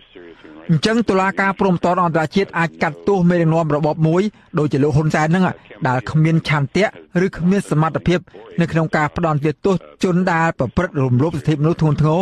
ដោយអ្វីដែលកំពុងតែកើតមាននៅក្នុងប្រទេសកម្ពុជាសប្តាហ៍ថ្ងៃហ្នឹងចំណែកឯមេធាវីអន្តរជាតិដែលបានដាក់ប្តឹងរដ្ឋាភិបាលលោកហ៊ុនសែនជំនួសជនរងគ្រោះខ្មែរនិងលោកបណ្ឌិតកែមលីទៅតុលាការអន្តរជាតិ ICC បានប្រាប់អាស៊ីសេរីកាលពីដើមខែវិច្ឆិកាកន្លងទៅនេះថាការដែលក្រុមអ្នកមានអំណាចជិះជាន់សង្កត់សង្កិននិងធ្វើបាបអ្នកប្រឆាំងទោះក្នុងតម្លៃណាក៏ដោយដូច្នេះដើម្បីបន្តក្រាញអំណាចបែបនេះសុទ្ធតែជាធាតុផ្សំនៃបទល្មើសមេធាវីជនជាតិអង់គ្លេសលោក Richard Rogers លើកឡើងថាការធ្វើទុកបុកម្នេញនេះកំពុងតែបង្កើនសន្ទុះយ៉ាងខ្លាំងរហូតដល់រដ្ឋាភិបាលបណ្ដេញអង្គការសង្គមស៊ីវិលបិទប្រព័ន្ធផ្សព្វផ្សាយឯករាជ្យនិងចេតនារំលាយគណបកប្រឆាំងដែលស្ដែងឲ្យឃើញអំពីគោលបំណងរបស់គណបកប្រជាជនកម្ពុជាក្នុងការដឹកនាំប្រទេសកម្ពុជាតាមបែបឯកបកនិងផ្ដាច់ការដ៏សាហាវបំផុត Many of the crimes that relate to the current crackdown បទឧក្រិដ្ឋជាច្រើនពាក់ព័ន្ធទៅនឹងការបង្ក្រាបបកប្រឆាំងក្នុងពេលថ្មីនេះគឺជាធាតុផ្សំនៃបទល្មើសក្នុងចំណាត់ថ្នាក់ឧក្រិដ្ឋកម្មប្រឆាំងមនុស្សជាតិបើយើងពិនិត្យមើលបទឧក្រិដ្ឋដែលផ្សំបញ្ចូលគ្នាតាំងពីការបណ្ដេញពលរដ្ឋពីលំនៅឋានការធ្វើទុកបុកម្នេញលើអ្នកប្រឆាំងការធ្វើឃាតអ្នកដែលហ៊ាននិយាយរិះគន់រដ្ឋាភិបាលនិងការចាប់ខ្លួននិងចាប់ដាក់ពន្ធនាគារសកម្មជនបកប្រឆាំងទាំងអស់ជាឧក្រិដ្ឋកម្មធ្ងន់ធ្ងរដែលស្ថិតនៅក្នុងប្រភេទនៃឧក្រិដ្ឋកម្មប្រឆាំងមនុស្សជាតិទាំងនេះឯងហើយដែលតុលាការព្រហ្មទណ្ឌអន្តរជាតិ ICC មានយុត្ថាធិការលើអ្វីដែលកំពុងកើតឡើងនៅកម្ពុជាទោះជាយ៉ាងនេះក្តីមន្ត្រីរដ្ឋាភិបាលយល់ឃើញថាអ្វីដែលជាចំណាត់ការរបស់រដ្ឋាភិបាលកម្ពុជាមកលើសម្លេងបកប្រឆាំងគឺជាកិច្ចការផ្ទៃក្នុងរបស់កម្ពុជាមន្ត្រីនាំពាក្យរដ្ឋាភិបាលលោកផៃស៊ីផានធ្លាប់អះអាងការពីចំណាត់ការទាំងនេះថាជាការត្រឹមត្រូវនិងមិនអាចឲ្យអន្តរជាតិមកជ្រៀតជ្រែកបាននោះឡើយតុលាការព្រហ្មទណ្ឌអន្តរជាតិ ICC ជាតុលាការអចិន្ត្រៃយ៍អន្តរជាតិដែលមានសមត្ថកិច្ចស៊ើបអង្កេតនិងផ្ដន្ទាទោសអ្នកដែលជាប់ចោទពីបទប្រព្រឹត្តឧក្រិដ្ឋកម្មដ៏ធ្ងន់ធ្ងររួមមានឧក្រិដ្ឋកម្មប្រឆាំងមនុស្សជាតិធាតុផ្សំមួយក្នុងបទឧក្រិដ្ឋប្រឆាំងមនុស្សជាតិគឺការធ្វើទុកបុកម្នេញផ្នែកនយោបាយដូចជាការធ្វើបាបបកប្រឆាំងនេះជាដើមខ្ញុំបាទមួងណារ៉េតអាស៊ីសេរីរដ្ឋធានី Washington បាទលោកនាងប្រិយមិត្តអ្នកស្ដាប់ជាទីមេត្រីសហគមន៍ខ្មែរនៅប្រទេសបារាំងនិងទ្វីបអឺរ៉ុបគ្រោងនឹងធ្វើបាតកម្មនៅថ្ងៃអាទិត្យទី19ខែវិច្ឆិកានេះប្រឆាំងនឹងការសម្លាប់លទ្ធិប្រជាធិបតេយ្យនៅកម្ពុជាបាទសេចក្តីថ្លែងការណ៍របស់គណៈបកសង្គ្រោះជាតិសាខាប្រទេសបារាំងឲ្យដឹងថាលោកនាយករដ្ឋមន្ត្រីហ៊ុនសែននិងបកពួកបានកំទេចសិទ្ធិសេរីភាពរបស់មនុស្សនិងលទ្ធិប្រជាធិបតេយ្យនៅកម្ពុជាព្រមទាំងបានបំពានដោយចេតនាលើកិច្ចព្រមព្រៀងសន្តិភាពទីក្រុងប៉ារីសឆ្នាំ1991នៅក្នុងសេចក្តីថ្លែងការណ៍ដដែលនេះក៏បានបញ្ជាក់ថាសេចក្តីរស់រាននិងអនាគតនៃប្រជាជនខ្មែរត្រូវប្រឈមមុខសារជាថ្មីនិងគ្រោះថ្នាក់ដល់ជីវិតដោយសារតែការដឹកនាំតាមបែបផ្ដាច់ការនិយមរបស់លោកនាយករដ្ឋមន្ត្រីហ៊ុនសែនបាទសហគមន៍នេះបានចាត់ទុកថាតុលាការកំពូលគឺជាអាយ៉ងរបស់លោកហ៊ុនសែនដោយធ្វើការវិនិច្ឆ័យបោកប្រាស់តែក្នុងរយៈពេលតែ4ទៅ5ម៉ោងតែប៉ុណ្ណោះសម្រាប់រំលាយគណៈបកសង្គ្រោះជាតិនិងដាក់ទណ្ឌកម្មដល់ថ្នាក់ដឹកនាំគណៈបកនេះចំនួន118នាក់មិនឲ្យធ្វើនយោបាយរហូតដល់ទៅ5ឆ្នាំឯណោះបាទសេចក្តីថ្លែងការណ៍ដដែលនេះក៏បានអំពាវនាវឲ្យអង្គការសហប្រជាជាតិប្រទេសហត្ថលេខីនៃកិច្ចព្រមព្រៀងសន្តិភាពក្រុងប៉ារីសនិងសហគមន៍អន្តរជាតិទាំងមូលឲ្យដាក់ទណ្ឌកម្មយ៉ាងធ្ងន់ធ្ងរបំផុតលើរបបផ្ដាច់ការរបស់លោកនាយករដ្ឋមន្ត្រីហ៊ុនសែននេះបាទឥឡូវនេះយើងងាកទៅមើលព័ត៌មានដាច់ដោយឡែកមួយទៀតសហភាស៊ើបសួរនៃសាលាឧទ្ធរបានសម្រេចឲ្យលោកកឹមសុខបន្តចាញ់ក្តីតទៅទៀតជាមួយនឹងលោកនាយករដ្ឋមន្ត្រីហ៊ុនសែនជុំវិញសំណុំរឿងញុះញង់ឲ្យប្រព្រឹត្តបទឧក្រិដ្ឋជាអាតនិងបរិហាគេជាសាធារណៈអង្គការមិនមែនរដ្ឋាភិបាលផ្នែកសិទ្ធិមនុស្សយល់ឃើញថានៅក្នុងសំណុំរឿងក្តីនេះបើទោះជាត្រូវឡើងដល់តុលាការកំពូលទៀតក៏មិនអាចឈ្នះក្តីបាននោះដែរបាទលោកហេងសកលរាយការណ៍ព័ត៌មាននេះពីរដ្ឋធានី Washingtonអ្នកខ្លាំមើលបញ្ហាសង្គមនិងនយោបាយដែលមិនសំចៃមាត់ត្រូវបានឆ្មាំពន្ធនាគារបញ្ជូនទៅឃុំខ្លួនវិញភ្លាមក្រោយបញ្ចប់សវនាការកាលពីព្រឹកថ្ងៃទី17ខែវិច្ឆិកាប្រធានក្រុមប្រឹក្សាជំនុំជម្រះនៃសាលាឧទ្ធរលោកប្លង់សំណាងដែលទទួលបន្ទុកកាត់រឿងក្តីនេះសម្រាប់តម្កល់សាលក្រមរបស់សាលាដំបងរាជធានីភ្នំពេញទុកជាបានការដដែលនៅក្នុងបន្ទប់សវនាការលោកជួងជំងីឲ្យដឹងថាទាំងប្រធានក្រុមប្រឹក្សាជំនុំជម្រះលោកប្លង់សំណាងនិងអ្នកស្រីកឹមដានីនិងលោកយិនណារុងជាសមាជិកក្រុមប្រឹក្សាជំនុំជម្រះសម្រាប់ឯកភាពឲ្យលោកកឹមសុខចាញ់ក្តីដដែលលោកជួងជំងីយល់ឃើញថាការសម្រេចរបស់សាលាឧទ្ធរនេះគឺបានផ្ដល់ភាពអយុត្តិធម៌បំផុតសម្រាប់កូនក្តីរបស់លោកមេធាវីរូបនេះបន្តថាមូលហេតុដែលក្រុមប្រឹក្សាជំនុំជម្រះនៃសាលាឧទ្ធរសម្រេចដូចនេះដោយយល់ឃើញថាលោកកឹមសុខមានធាតុផ្សំគ្រប់គ្រាន់ក្នុងការចោទប្រកាន់សាលាការគេគ្រាន់តែថាសំអាងហេតុនឹងសេចក្តីសម្រេចរបស់សាលាដំបងរាជធានីភ្នំពេញគឺត្រឹមត្រូវហើយដូច្នេះតម្កល់ទុកដដែលគេសំអាងថាអាការដែលលោកកឹមសុខនិយាយនៅវិទ្យុអស៊ីសេរីថ្ងៃ11ខែកុម្ភៈ2017ហ្នឹងគឺជាបទល្មើសញុះញង់ហើយនឹងបទល្មើសបរិហាកេរ្តិ៍អញ្ចឹងគឺគេសម្រេចតម្កល់ការចោទកាន់ហើយនឹងការដាក់ទោសរបស់សាលាដំបងទុកជាបានការខ្ញុំយល់ថាសាលាឧទ្ធរសម្រេចបែបនេះគឺមិនបានផ្ដល់យុត្តិធម៌ដល់លោកកឹមសុខទេកាលពីថ្ងៃទី10ខែកញ្ញាឆ្នាំ2017ប្រធានក្រុមប្រឹក្សាជំនុំជម្រះនៃតុលាការក្រុងភ្នំពេញលោកគីរធីបានឲ្យលោកកឹមសុខចាញ់ក្តីជាមួយលោកហ៊ុនសែនម្ដងរួចហើយនៅក្នុងរឿងក្តីនេះពេលនោះតុលាការចេញសាលក្រមផ្ដន្ទាទោសលោកកឹមសុខដាក់ពន្ធនាគារចំនួន1ឆ្នាំ6ខែនិងពិន័យលុយចូលរដ្ឋចំនួន8លានរៀលក្រៅពីនេះតុលាការក៏បង្គាប់ឲ្យលោកកឹមសុខត្រូវសងជំងឺចិត្តទៅលោកហ៊ុនសែនចំនួន800លានរៀលផ្សេងទៀតលោកកឹមសុខត្រូវបានតុលាការក្រុងភ្នំពេញចោទប្រកាន់ពីបទញុះញង់ឲ្យប្រព្រឹត្តបទអក្រិតជាអាតនិងបទបរិហាកេរ្តិ៍ជាសាធារណៈអង្គការមិនមែនរដ្ឋាភិបាលផ្នែកសិទ្ធិមនុស្សយល់ឃើញថាបើទោះបីរឿងក្តីនេះត្រូវរុញទៅតុលាការកំពូលទៀតក៏មិនសង្ឃឹមថានឹងឈ្នះក្តីជាមួយលោកនាយករដ្ឋមន្ត្រីហ៊ុនសែនឡើយយ៉ាងណាក្តីសមាជិកភាពមួយចំនួននៅតុលាការកំពូលត្រូវបានគេដឹងថាភាគច្រើនគឺជាសមាជិកជាន់ខ្ពស់របស់គណៈបកប្រជាជនកម្ពុជាអ្នកវិភាគនយោបាយយល់ឃើញថាហេតុផលនេះហើយដែលសកម្មជននិងអ្នកនយោបាយបកប្រឆាំងខ្លាចជាគោលដៅនៃការកំទេចលោកសង្សានករណីអ្នកនាំពាក្យសមាគមអាត60ចាត់ទុកថារឿងក្តីលោកកឹមសុខនេះពិតជាស្មុគស្មាញនិងមិនមែនជារឿងងាយស្រួលប៉ុន្មាននោះឡើយដែលអាចរួចផុតពីការចោទប្រកាន់ម្យ៉ាងវិញទៀតអ្នកឃ្លាំមើលបញ្ហាសង្គមនិងនយោបាយរូបនេះជាអ្នករិះគន់ដោយមិនសំចៃមាត់ផងនោះរឹតតែជាគោលដៅដែលត្រូវបានបិទសិទ្ធថែមទៀតអ្នកជំនាញផ្នែកសិទ្ធិមនុស្សរូបនេះយល់ឃើញថាការឈ្នះក្តីនឹងលោកហ៊ុនសែនតាមផ្លូវតុលាការវារឹតតែមិនមែនជាការងាយស្រួលនោះឡើយអ្វីដែលយើងប្រាប់សម្គាល់មួយទៀតនោះគឺលោកកឹមសុខលោកដូចមិនមានអ្វីដែលជាអាចធ្វើឲ្យបើនិយាយពីអធិបុលរបស់លោកគឺមិនមានតលវិសោះហើយចំពោះដំណើរការនីតិវិធីនេះយើងមើលឃើញថាមិនមាននឹងលទ្ធភាពអ្វីដែលអាចនឹងតទល់ឬក៏អាចដំណើរការទទួលបានយុត្តិធម៌ឬក៏ឈ្នះក្តីជាមួយនឹងលោកនាយករដ្ឋមន្ត្រីនោះទេ លោកនាយករដ្ឋមន្ត្រីហ៊ុនសែនដែលកាន់តួនាទីយូរជាងគេក្នុងមុខតំណែងនៅតំបន់អាស៊ីនេះត្រូវបានគេដឹងថាជាអតីតកម្មាភិបាលជាន់ខ្ពស់របស់របបខ្មែរក្រហមអ្នកវិភាគសង្គមនិងនយោបាយចាត់ទុកថារាល់រឿងក្តីនៅតុលាការបើជារឿងដែលលោកហ៊ុនសែនលូកដៃហើយគេកម្រឃើញភាគីពាក់ព័ន្ធនឹងរឿងក្តីជាមួយលោកហ៊ុនសែនឈ្នះណាស់បើទោះបីជាបែបណាលោកជួងជងីបញ្ជាក់ចំហថានៅសប្តាហ៍ខាងមុខទៀតលោកនឹងដាក់ពាក្យបណ្ដឹងសារទុកទៅតុលាការកំពូលទៀតប្រឆាំងនឹងសេចក្តីសម្រេចរបស់សាលាអូតូនៅពេលនេះខ្ញុំហេងសកលអាស៊ីសេរី Washington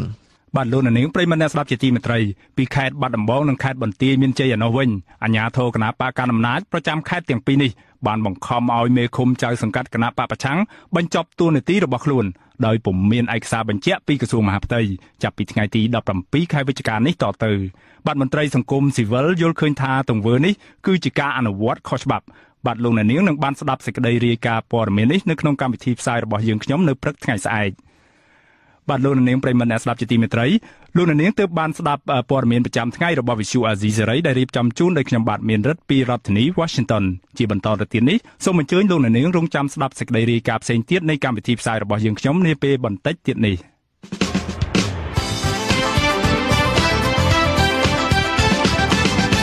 លោកនាងកញ្ញានិងប្រិយមិត្តអ្នកស្ដាប់យុតិមេត្រីនៅក្នុងការផ្សាយជាបន្តទៅទៀតនេះយើងខ្ញុំមានសេចក្តីរាយការណ៍ពិស្ដារមួយទៀតស្ដីអំពីក្រុមអង្គការអន្តរជាតិធំថ្កោលទោសនិងអំពាវនាវឲ្យសហគមន៍អន្តរជាតិដាក់ទណ្ឌកម្មជាបន្ទាន់ប្រឆាំងរដ្ឋាភិបាលលោកហ៊ុនសែនក្រោយការរំលាយគណបក្សសង្គ្រោះជាតិចាស់ឲ្យនៅចុងកម្មវិធីលោកអ្នកនឹងបានស្ដាប់ព័ត៌មានបញ្ចប់សូមអញ្ជើញលោកនាងកញ្ញាស្ដាប់ការផ្សាយរបស់យើងខ្ញុំជាបន្តដោយមេត្រី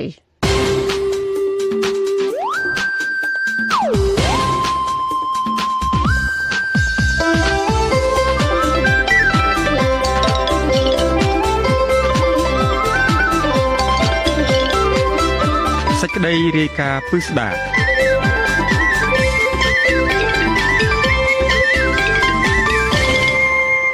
លោកនាងជាទីមេត្រីក្រុមអង្គការអន្តរជាតិល្បីឈ្មោះបោះសម្លេងលើឆាកអន្តរជាតិនាំគ្នាថ្កោលទោសរដ្ឋាភិបាលលោកហ៊ុនសែនយ៉ាងចាស់ដៃក្រោយការរំលាយគណបក្សប្រឆាំងចាអង្គការទាំងនោះបានហៅការរំលាយគណបក្សប្រឆាំងនេះថាជាសោកនាដកម្មនិងមរណភាពជាស្ថាពរនៃលទ្ធិប្រជាធិបតេយ្យនៅកម្ពុជាពួកគេក៏បានអំពាវនាវឲ្យសហគមន៍អន្តរជាតិដាក់ទណ្ឌកម្មប្រឆាំងរដ្ឋាភិបាលលោកហ៊ុនសែនជាបន្ទាន់និងកុំឲ្យទទួលស្គាល់ដំណើរការនិងលទ្ធផលនៃការបោះឆ្នោតឆ្នាំ2018ខាងមុខបើសិនជាពុំមានដំណោះស្រាយនយោបាយរួមណាមួយចាលោកមានរិទ្ធមានសេចក្តីរាយការណ៍ពុស្ដាជុំវិញព័ត៌មាននេះដូចតទៅ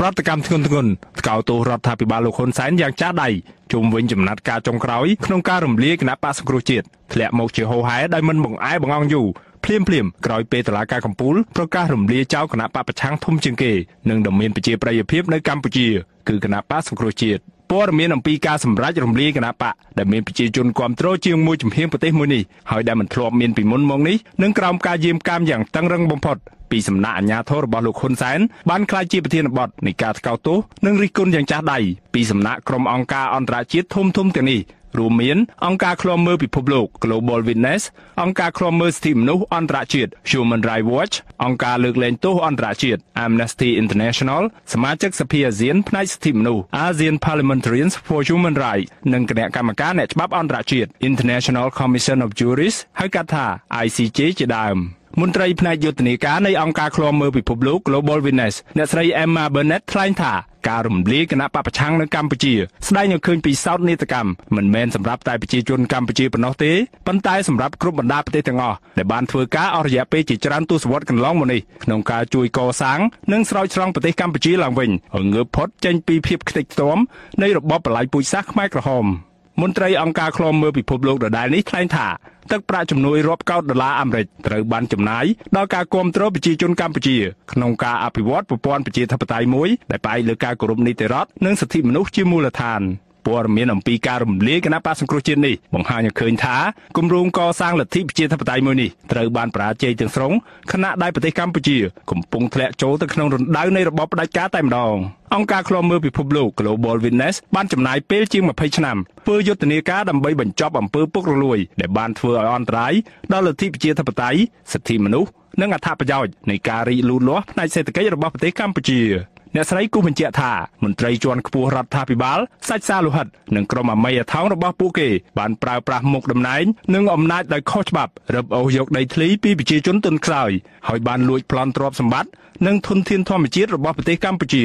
រួមទាំងធនធានព្រៃឈើនិងធនធានរ៉ែដទៃទៀតនៃប្រទេសនេះជាលទ្ធផលទ្រព្យសម្បត្តិយ៉ាងមហាសាលនិងអំណាចគ្រប់គ្រងប្រទេសត្រូវស្ថិតក្នុងកណ្ដាប់ដៃរបស់ក្រុមវីរៈជនមួយក្តាប់តូចខណៈដែលប្រជាជនភាគច្រើនកំពុងតស៊ូចិញ្ចឹមជីវិតនិងក្រុមគ្រួសាររបស់ពួកគេ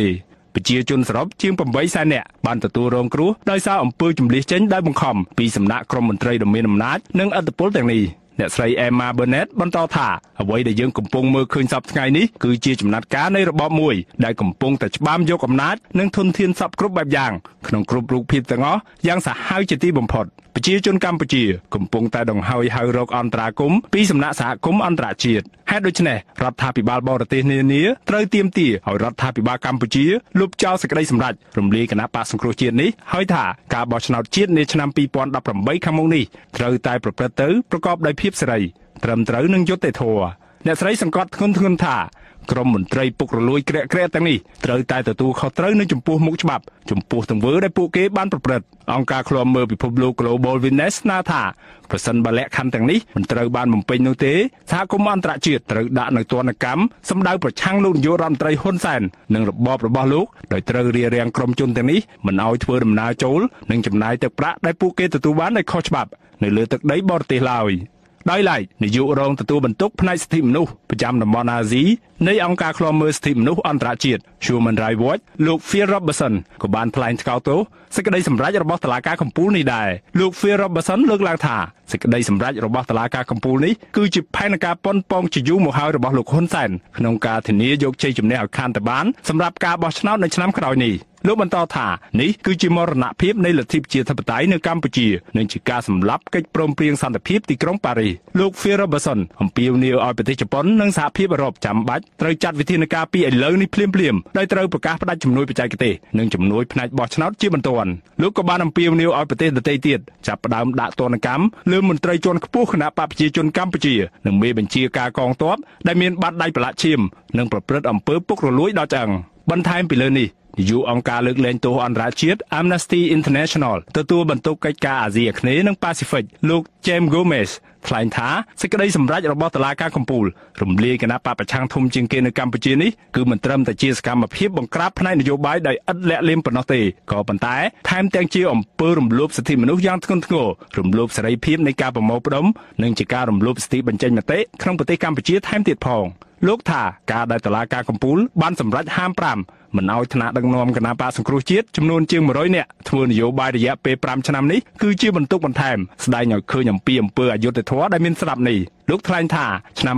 2017នេះមានភស្តុតាងជាច្រើនបង្ហាញឲ្យឃើញអំពីរបៀបដែលប្រព័ន្ធយុត្តិធម៌ក្នុងប្រទេសកម្ពុជាត្រូវបានគេយកមកប្រើប្រាស់ដើម្បីធ្វើជាកូនជើងរបស់ស្ថាប័ននីតិប្រតិបត្តិនិងជាឧបករណ៍នយោបាយដើម្បីបំបិទមាត់ក្រុមអ្នករិះគន់ប្រឆាំងរដ្ឋាភិបាលក្នុងប្រទេសកម្ពុជាសម្រាប់ក្រុមសមាជិកសភាអាស៊ានផ្នែកសិទ្ធិមនុស្ស ASEAN Parliamentarians for Human Rights ពួកគេបានហៅចំណាត់ការរំលាយគណៈបក្សសង្គ្រោះជាតិនេះថាគឺជាការផ្ដួលរំលំសសរស្តម្ភចុងក្រោយនៃលទ្ធិប្រជាធិបតេយ្យនៅកម្ពុជាហើយបានបណ្ដាលឲ្យប្រទេសកម្ពុជាធ្លាក់ចូលក្នុងយុគសម័យថ្មីមួយក្រោមការគ្រប់គ្រងតាមរបៀបឯកបកក្រុមសមាជិកសភាអាស៊ានផ្នែកសិទ្ធិមនុស្សអំពាវនាវឲ្យសហគមន៍អន្តរជាតិលុបចោលការចូលរួមក្នុងដំណើរការបោះឆ្នោតជាតិឆ្នាំ2018ខាងមុខនេះដោយសារថាការរំលាយចោលគណៈបក្សសង្គ្រោះជាតិនេះគឺជាការប្លន់សន្លឹកឆ្នោតនិងភាពស្របច្បាប់ទាំងស្រុងតែម្ដងរបស់គណៈបកកណ្ដាលអំណាចប្រធានក្រុមតំណាងរាស្ត្រនៃសមាជិកសភាអាស៊ានផ្នែកសិទ្ធិមនុស្សនិងជាសមាជិកសភាម៉ាឡេស៊ីលោក Charles Santiago ថ្លែងក្នុងសេចក្តីថ្លែងការណ៍ចេញផ្សាយថ្ងៃទី16ខែវិច្ឆិកានេះភ្លាម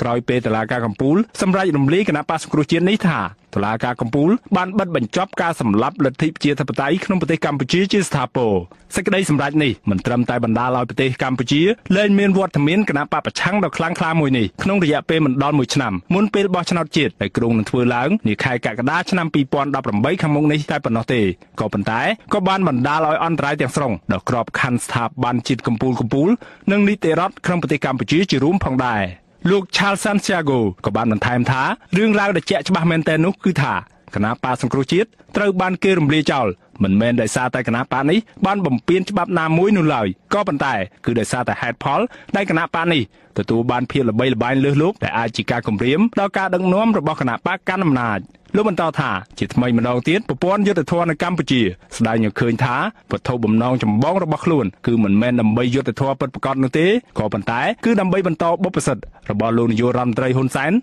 ទៅថ្ងៃខាងមុខទៀតតែប៉ុណ្ណោះសេចក្តីសម្រេចរបស់តុលាការកំពូលធ្វើឡើងឆ្លើយតបទៅនឹងបណ្ដឹងស្នើសុំរំលាយគណៈបក្សសង្គ្រោះជាតិប្តឹងដោយក្រសួងមហាផ្ទៃកាលពីថ្ងៃទី6ខែតុលាក្រោមការចោទប្រកាន់ថាគណៈបកនេះបានរំលោភច្បាប់ស្តីពីគណៈបកនយោបាយនិងវិសោធនកម្មច្បាប់ស្តីពីគណៈបកនយោបាយដដែលនេះដែលរដ្ឋសភាបានអនុម័តកាលពីខែកុម្ភៈនិងខែកក្កដាកន្លងទៅនេះវិសោធនកម្មលើច្បាប់ពាក់ព័ន្ធនឹងការបោះឆ្នោតអនុម័តយ៉ាងបញ្ញាបញ្ញាលកាលពីប្រមាណខែមុននេះដោយរដ្ឋសភាជាតិនិងព្រឹទ្ធសភាដែលគ្រប់គ្រងដោយគណៈបកប្រជាជនកម្ពុជាបានអនុញ្ញាតឲ្យគណៈបកនេះបែងចែកអាសនៈគណៈបកសង្គ្រោះជាតិទៅឲ្យគណៈបកដទៃទៀតដែលពុំបានទទួលសម្លេងគាំទ្រជាដុំកំភួននៅក្នុងការបោះឆ្នោតជាតិនៅពេលកន្លងមកនេះវិសោធនកម្មទាំងនេះក៏អនុញ្ញាតឲ្យគណៈបកកណ្ដាលអំណាចដណ្ដើមយកអាសនៈក្រុមប្រឹក្សាឃុំសង្កាត់របស់គណៈបកសង្គ្រោះជាតិចំនួនជាង 5000 អាសនៈផងដែរសមាជិកសភាអាស៊ានផ្នែកសិទ្ធិមនុស្សបានហៅវិសោធនកម្មច្បាប់ស្តីពីគណៈបកនយោបាយទាំងនេះថាជាច្បាប់ប្រឆាំងនឹងលទ្ធិប្រជាធិបតេយ្យនិងធ្វើឲ្យបាត់បង់ទំនុកចិត្តចំពោះស្ថាប័នជាតិក្នុងប្រទេសកម្ពុជាលោក Tom Villarin សមាជិកមួយរូបនៃក្រុមសមាជិកសភាអាស៊ានផ្នែកសិទ្ធិមនុស្សនិងជាសមាជិកព្រឹទ្ធសភានៃប្រទេសហ្វីលីពីនបានថ្លែងថាគ្រប់ស្ថាប័នទាំងអស់របស់ប្រទេសកម្ពុជាបានចូលដៃចូលជើងគ្នាជាប្រព័ន្ធក្នុងការធ្វើឲ្យអន្តរាយដល់លទ្ធិប្រជាធិបតេយ្យនៅកម្ពុជាដែលនេះស្ដែងឲ្យឃើញថាស្ថាប័នអស់ទាំងនេះគឺស្ថិតក្នុងកណ្ដាប់ដៃក្តោបក្តាប់យ៉ាងណែនរបស់លោកនាយករដ្ឋមន្ត្រីហ៊ុនសែនលោក Tom Villarin បន្តថាលោកនាយករដ្ឋមន្ត្រីហ៊ុនសែនមានការភ័យខ្លាចថារូបលោកនឹងចាញ់ការបោះឆ្នោតជាតិខាងមុខនេះហេតុដូច្នេះហើយជាជាងខិតខំប្រឹងប្រែងធ្វើល្អដើម្បីទទួលបានការគាំទ្រពីប្រជាពលរដ្ឋលោកហ៊ុនសែនបានសម្រេចកែប្រែល្បែងនៃការប្រកួតប្រជែងមួយនេះសមាជិកសភាហ្វីលីពីនរូបនេះបន្តថាការរំលាយគណៈបកប្រឆាំងមានន័យស្មើនឹងការរំលាយលទ្ធិប្រជាធិបតេយ្យដែរការនេះបណ្ដាលឲ្យការបោះឆ្នោតខាងមុខនេះលែងមានភាពស្របច្បាប់ហើយរុញច្រានប្រទេសកម្ពុជាឲ្យធ្លាក់ចូលក្នុងរណ្ដៅប្រកបដោយភាពគ្រោះថ្នាក់នៅចុងបញ្ចប់នៃសេចក្តីថ្លែងការណ៍របស់សមាជិកសភាអាស៊ានផ្នែកសិទ្ធិមនុស្សដដែលនេះលោក Charles Santiago សង្កត់ធ្ងន់ធ្ងរថាខណៈដែលមានការរំលាយគណៈបកសង្គ្រោះជាតិនេះក្តីសង្ឃឹមមួយអំពីការបោះឆ្នោតជាតិឆ្នាំ2018ថានឹងត្រូវធ្វើឡើងដោយសេរីត្រឹមត្រូវនិងយុត្តិធម៌ក៏ត្រូវបានរលាយសាបសូន្យទៅជាមួយគ្នានោះដែរលោក Charles Santiago ក៏បានអំពាវនាវឲ្យសហគមន៍អន្តរជាតិត្រូវប្រាប់ទៅរដ្ឋាភិបាលកម្ពុជាឲ្យច្បាស់ដោយធ្វើការបដិសេធមិនទទួលស្គាល់ដំណើរការបោះឆ្នោតណាមួយឡើយប្រសិនបើមិនមានជំហានជាដំណោះស្រាយបន្ទាន់ណាមួយកែប្រែស្ថានភាពនេះឲ្យវិលត្រឡប់មកដូចដើមវិញនោះទេលោកថាជំហានជាដំណោះស្រាយទាំងនោះត្រូវរួមបញ្ចូលនៅការត្រឡប់មកអនុញ្ញាតឲ្យគណៈបកសង្គ្រោះជាតិមានវត្តមានធ្វើនយោបាយឡើងវិញការដោះលែងលោកកឹមសុខាដោយឥតលក្ខខណ្ឌនិងការបញ្ចប់ទៅនៅរាល់ទម្រង់ធ្វើទុកបុកម្នេញគ្រប់សពបែបយ៉ាងមកលើសង្គមស៊ីវិលសមាជិកគណៈបកប្រឆាំងនិងប្រព័ន្ធផ្សព្វផ្សាយដោយឡែកក្នុងសេចក្តីថ្លែងការណ៍របស់គណៈកម្មការអ្នកច្បាប់អន្តរជាតិ International Commission of Jurists ចេញផ្សាយថ្ងៃទី16ខែវិច្ឆិកាគណៈកម្មការនេះគូបញ្ជាក់ថាការដែលតុលាការកំពូលសម្រេចប្រកាសរំលាយគណៈបកសង្គ្រោះជាតិធ្វើឲ្យកម្ដៅនៃវិបត្តិសិទ្ធិមនុស្សនិងនីតិរដ្ឋនៅក្នុងប្រទេសកម្ពុជាកាន់តែកើនឡើងខ្លាំងទីប្រឹក្សាផ្នែកច្បាប់អន្តរជាតិប្រចាំតំបន់អាស៊ីអាគ្នេយ៍របស់គណៈកម្មការអ្នកច្បាប់អន្តរជាតិលោក Kingsley Abbott ថ្លែងថាតាមរយៈការរំលាយគណៈបកប្រឆាំងធំជាងគេនេះនឹងការហាម5មិនឲ្យថ្នាក់ដឹកនាំចំនួន118រូបរបស់គណៈបកសង្គ្រោះជាតិធ្វើនយោបាយរយៈពេល5ឆ្នាំនេះតុលាការកំពូលបានជ្រៀតជ្រែកលើសិទ្ធិរបស់ប្រជាពលរដ្ឋកម្ពុជារាប់លាននាក់មិនអនុញ្ញាតឲ្យពួកគេធ្វើការជ្រើសរើសតំណាងនយោបាយរបស់ពួកគេនិងបោះឆ្នោតឲ្យអ្នកតំណាងរបស់ពួកគេទាំងនេះបាននៅក្នុងការបោះឆ្នោតជាតិនាពេលខាងមុខនេះលោកបន្តថាការដែលច្បាប់ស្តីពីគណៈបកនយោបាយត្រូវបានគេធ្វើវិសោធនកម្មដើម្បីអនុញ្ញាតឲ្យតុលាការកំពូលអាចរំលាយគណៈបកសង្គ្រោះជាតិនេះចោលតែម្ដងស្ដីឲ្យឃើញយ៉ាងជាក់ច្បាស់ថា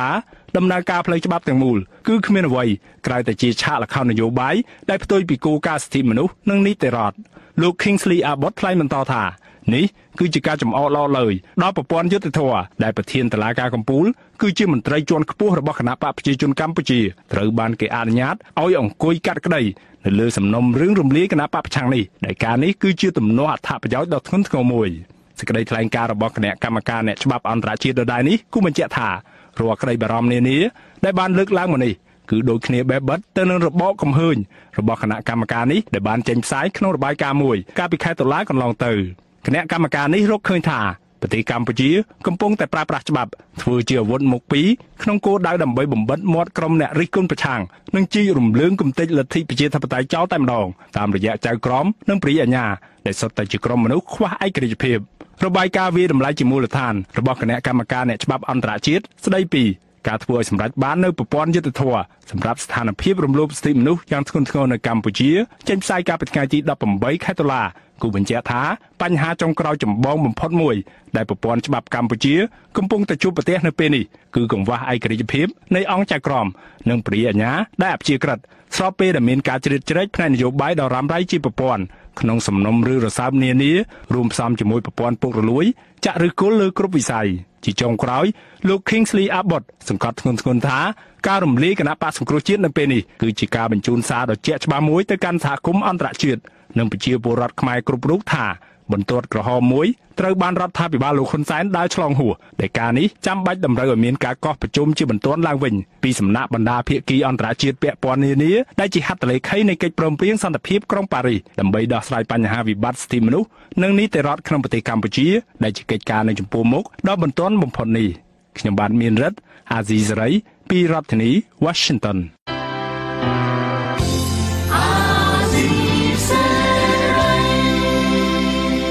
បាទជាបន្តទៅទៀតនេះខ្ញុំបាទមានរិទ្ធសូមជូនព័ត៌មានបញ្ចប់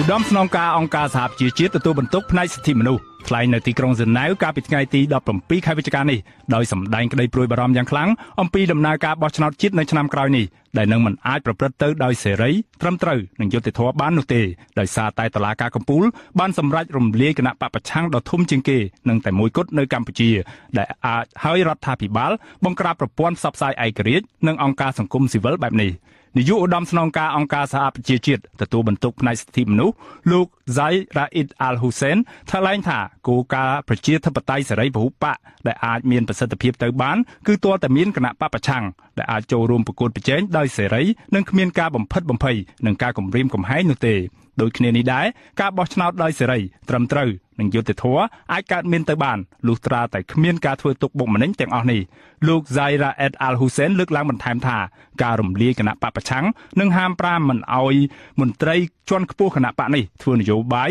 គឺមិន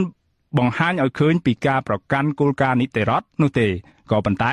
គឺជាការបង្កើតច្បាប់ដើម្បីបង្ក្រាបសម្លេងប្រឆាំងតែប៉ុណ្ណោះលោកបន្តថាការចោទប្រកាន់មកលើគណៈបព្វប្រឆាំងនិងមន្ត្រីបព្វប្រឆាំងគឺមានភាពមិនច្បាស់លាស់ទាំងអង្គហេតុនិងអង្គច្បាប់នៅចុងបញ្ចប់នៃសេចក្តីថ្លែងការណ៍ដដែលនេះលោក Zaid Raid Al Hussein សង្កត់ធ្ងន់ធ្ងរថាប្រជាពលរដ្ឋកម្ពុជាត្រូវតែមានសិទ្ធិក្នុងការជជែកដេញដោលនិងពិភាក្សាដោយសេរីអំពីរឿងនយោបាយរបស់ប្រទេសខ្លួនហើយថាសេចក្តីសម្រេចរំលាយគណៈបក្សសង្គ្រោះជាតិនេះគឺជាការដកហូតសិទ្ធិសេរីភាពរបស់ម្ចាស់ឆ្នោតជាង3លាននាក់